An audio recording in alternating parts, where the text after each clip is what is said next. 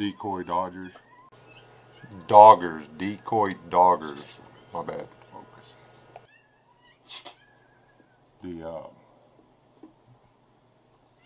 It's normal for coyotes to do this when something's in their territory or whatever.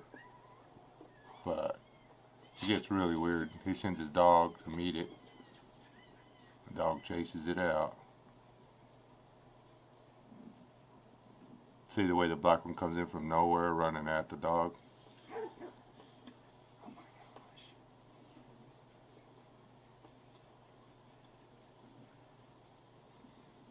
And from,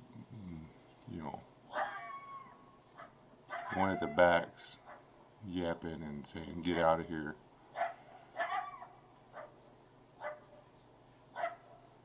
That guy's not even moving like a coyote. I don't know where these people are at, but coy dogs and coy wolves and stuff like that. I mean, are coyotes a problem? Are coyotes coming in and are coyotes changing? Are coyotes filling a hole left by the wolves? Are coyotes more of a threat than the fish and game people are leading us to believe? What do you think?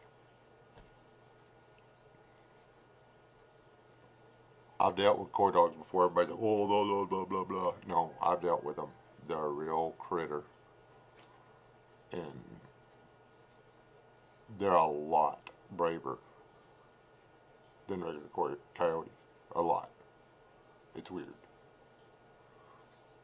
It's almost like they're sharing their genetic behavior with something else. Go figure. I will link this video. It's Decoy Dodgers. None of that video's mine. It's theirs. Go watch the whole thing here. Judge for yourself whether or not those are just straight up coyotes that happen to have gone black. And whether or not, judge for yourself whether or not after wolves breed into the coyotes, if those coyotes can go ahead and breed back in on down the line into the coyote deal.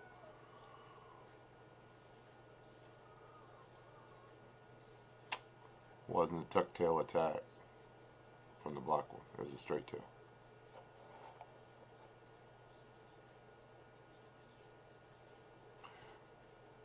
Yeah. I'd rather have the wolves back. Honestly. You could you can understand the way a wolf works. These are new. We don't know how they're going to do.